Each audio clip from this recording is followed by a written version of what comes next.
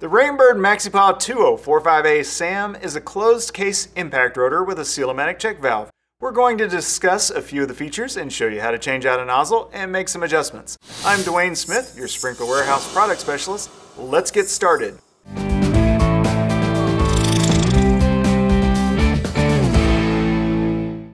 This is the 2045A Maxi-Paw Seal A Matic rotor by Rain Bird. It's an impact rotor that pops up similar to the way most gear-driven rotors do.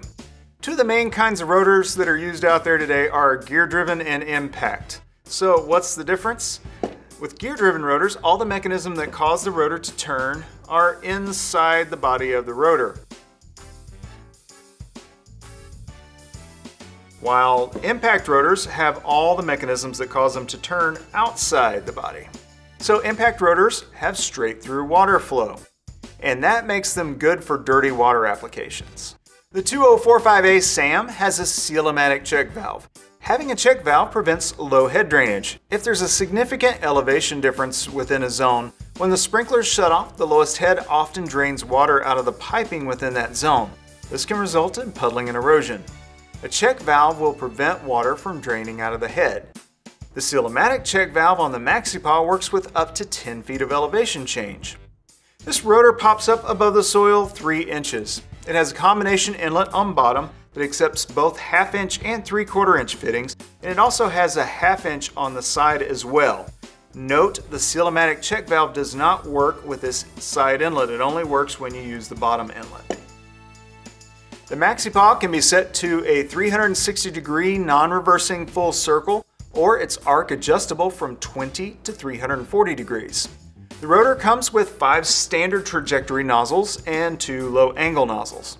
It has a watering distance of 22 to 45 feet depending on the nozzle installed and how the adjustment screw is set, and the water pressure in your system. So let's go outside and show the adjustments. Swing the arm out of the way to reveal the nozzle. To change the nozzle, the water should be off. On this little tab to the left, apply forward pressure as you turn the nozzle counterclockwise, and the nozzle will slide right out. Put the new nozzle in place with the long tab down.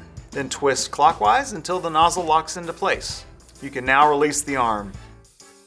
You can adjust the diffusion screw to shorten or lengthen the watering distance, also called the radius. The diffusion screw also breaks up the spray to create a more even watering pattern. This little metal lever in back, which I'm going to call the trip switch, switches the impact from full circle to partial circle pattern. When the trip switch hits each side of the wings of the trip collar, the impact reverses direction. To change the pattern, also called the arc, just move the trip collars, no tools necessary.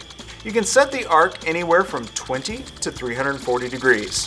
The Maxi-Paw is a very popular rotor with our customers. I think you're going to love working with it. Order your Maxi-Paws today on sprinklerwarehouse.com. Remember, Sprinkler Warehouse has everything you need to make your trees, lawn, flower beds, and gardens lush and beautiful. Questions? Chat with one of our incredible customer service agents on sprinklerwarehouse.com. They really do know their stuff, and they'll get you squared away. Subscribe to our YouTube channel for helpful tips, tutorials, and general sprinkler instruction. Sprinkler Warehouse, America's most shopped sprinkler store.